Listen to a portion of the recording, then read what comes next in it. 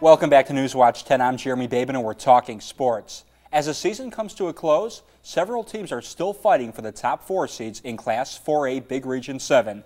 And it was no different on Friday night. We'll tip off our recap with Osborne Northwest highlights, and it was senior night. There's a highlight right there. Seniors honored Callie Thomas, Jasmine Thornton, all honored before the game. Lady Bruins undefeated in the region. Lady Cardinals undefeated on the season.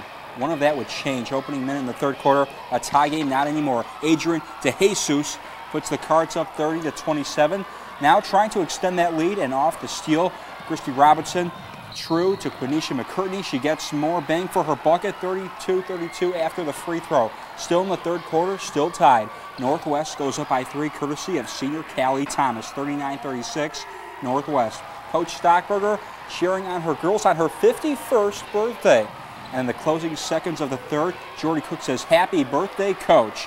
Lady Bruins now on top 42-36, and the sellout crowd, they can feel it now. Coach Stockberger, she's even going to crack a smile of her own. Let's go to the fourth quarter. She finished with 12 points. From the quarter, Jordy Cook has another for the Gipper. The Lady Bruins beat Osborne 53-48, keeping them atop the region and undefeated in region play. Coach Stockberger, happy birthday. It's a great birthday present. I told them, you know, the next birthday present I hope's coming down the way here in 2 or 3 weeks, but this was a wonderful birthday present for them to be able to beat Osborne and put Osborne out as far as being tied for the #1 seed. To the boys, and it was senior night for them as well. TJ Bryant honored, point guard Bryce Martin, and three-point man Tanner Reno, Caleb Tatum, and finally Romeo Williams. The Northwest boys try to upset #2 in the region, Osborne. Second quarter, Northwest up by 1, and that is until Basil Jones goes all the way. Count it, and one coming at the line. 15-13 Osborne after the free throw. Same score when the Bruins run their favorite inbounds play. Tanner Reno, been there, done that. 16-15, Bruins on top. Bruins up 25-22 at the half. In the third quarter, Baker Chittister gets no respect and takes advantage of it. 28-24 Bruins. But the Cardinals, they fight back. Jones to the big Devontae Thornton on the break. Foul, bounce, and the bucket. He missed the free throw, though, so it was 31-30 Northwest.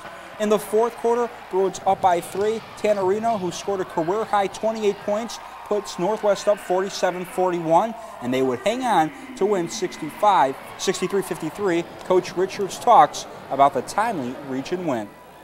This region, every night you're pushed against the log. If you don't win, you slide down the scale a little bit in the standing. So I'm just really proud to come out on senior night, take care of business, and I felt like they would. These kids work hard and they get after it, so I'm pretty proud of them.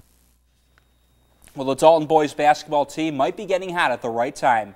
Heading into Friday night's region game against Paulding County, the Catamounts are winners of a season-high 3 straight games. But let's start off with the girls first. Kids wrestling in the stands.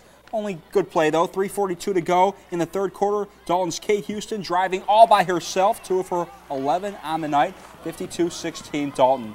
Still in the third, Chandler McKinney is going to stretch the lead to 41 with this 3-ball, 59-18. In the fourth quarter now, watch this nice move by Amanda Rector. The drive, the floater, 63-18. Big Red Rector would finish with 10 points. Now with 3:36 to go in the game, Taylor Scott open for 3, count it. Dalton, they go on and win 68-29, and it's time for the boys. And we'll pick this one up with 3:34 to go in the first quarter. Off a Shaquan Moore miss. Kelly Phillips going to go up strong. Not going to get it to go, but Cass Cole is there for the putback. 2 of his 26. 12-7 Paulding, and now Big Red on the run. Mauro Guzman takes it all the way, cuts the Paulding lead to 3 points. Now in the second quarter, Shaquan Moore. The drive from the baseline, the leaner makes it a 21-18 Paulding County lead. Catamounts getting a bit defensive here, though. Kelly Phillips with a steal, and then a long outlet pass to David White. Big Red, they go up 22-21, and Dalton, they go on to win 75-55. Well, tied with a 6-3 region record, either Southeast or Ringgold would head into the sub-region tournament with a winning streak, as both teams met Friday for the last time this regular season. And it was senior night for them as well. All the seniors honored before the game. Ringgold up 3 in the fourth quarter. And it's Brianna Sosby going to change that with this baseline knockdown, 35-34 Ringgold. Southeast playing a little bit defense here. Daniel Pearson the steal all the way for the finish, 36-35 Southeast. More Southeast, more Daniel Pearson. She is going to steal one again and almost an instant replay. Makes it a 5-point Southeast lead with 30 seconds to go in the game. Ringgold's not giving up, however. Allie Fairchild going to go up strong. Count it, and one coming, 41-37 Southeast, and the Lady Raiders win 41-40. Bring on the boys. And we'll pick this one up with 6:25 to go in the first quarter. Watch Ringgold's Martez Eastland. A pretty impressive pass to Corey Skidmore, 2-0 Ringgold. Here comes Southeast now. Damon O'Neill, he had 12 points. Here's 2 of them. The jump hook makes it a 5-4 Ringgold game.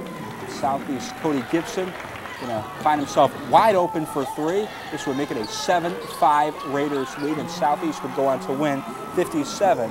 A lot of hoops to talk about. Southeast fans have a lot to be happy about, looks like. There is, and it's the end of the season, so every game is important now, and now we're getting into the playoffs, so it should be exciting. That will be exciting. Thanks so much, JB. You got it. And we're also excited about the weather forecast. Cedric Haynes is in the Weather Center to give us our last weather forecast. Cedric? All right, well, you know what? I am definitely excited about this great weather as well. You know why? Because, you know, the weatherman gets a lot of friends when